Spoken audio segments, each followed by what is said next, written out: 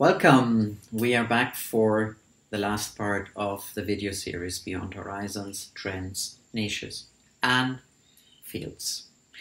And the last part is the last two elements. And on some level, we really feel this is one of the most important ones. Where are you in all of this stuff around you? This is the big question here. And we use here, of course, the last two elements that are available. And there is always no accident. So the last two elements are the fire and love. So love is really what Einstein also considers the fifth element. And I love it because love is very amazing. So what is the fire? The fire is really what's inside of you in regards to your passion, your inspiration, but also your endurance, your ability to go beyond resistance, to go beyond comfort zones, your ability to ride the challenge and get out on the other side. So the fire is really, really important. When we don't have fire as an element, and we also know that from exercising, we know that from many things that we do, if we don't have the fire, it can be very boring. And not only it can be boring, but if somebody doesn't feel that you are really interested in that you really have a fire burning here, maybe nobody really cares. So the fire is really something very important that you bring here.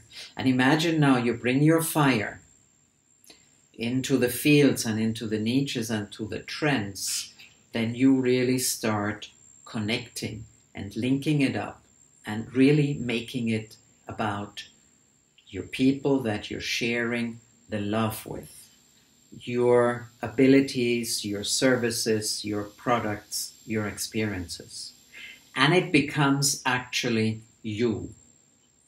So when you are not connected to this fire, it's very difficult that you're really heard or even seen.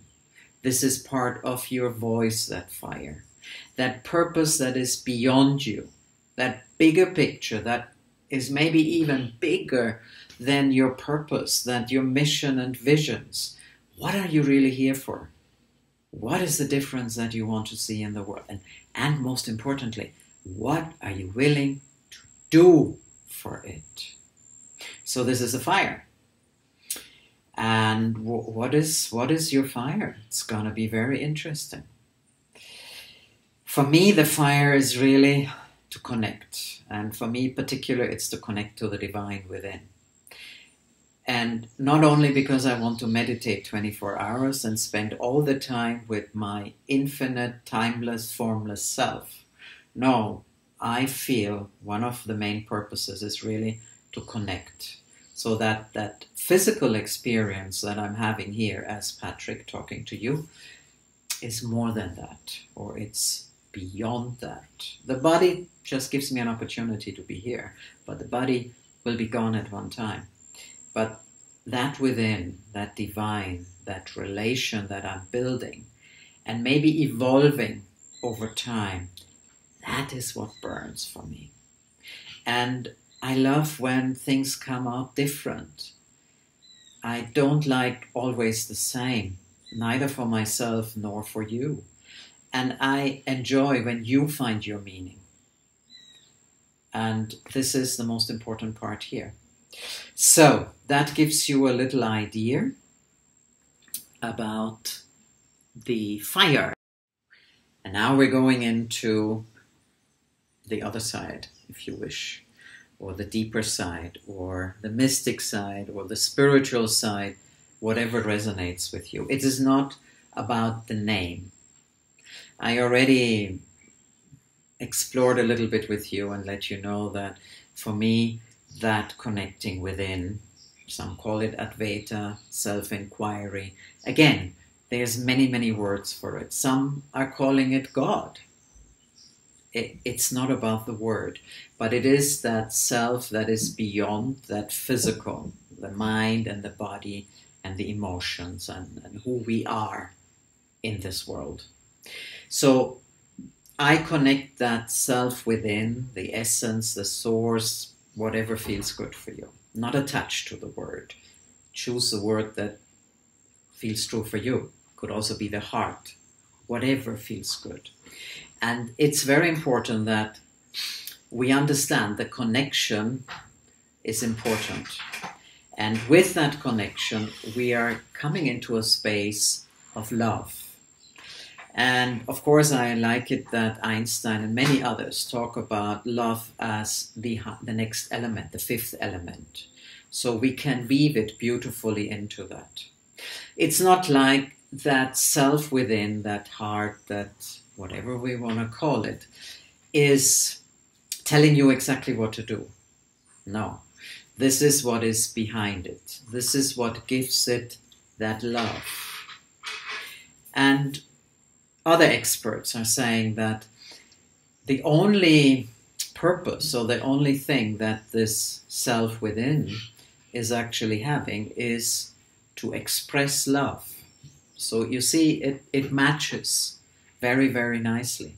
So how does that love, how does that connection with the self within connect to the fields and the niches and the trends?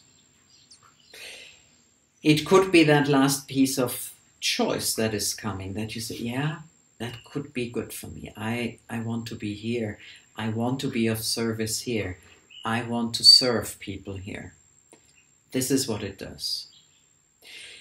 Of course, we could see two aspects of that self when we take it from a perspective of divine or sacred. We could also say there's different worlds. We could talk about different dimensions. We could talk about spirit, light spirits, and all of that. And it could also be that in that level, however you like it, you could see here your connection to your allies in spirit. Whether this is angels or dragons or ascended masters or nature. There's again an infinite space that is opening up for you. And we will be inviting you to explore that. So in the masterclass, we actually go and find a nice spirit animal for you or power animal that helps you to guide you through that whole experience. And in the mastery program, we will actually create a beautiful harmonic map. And your spirit or power animal will be part of this and assist you on this journey. So I hope that helps a little bit and you have a better idea where fire and love can take you on that bigger map beyond horizons, how you are showing up, how you are shining in this world, 2021 and beyond.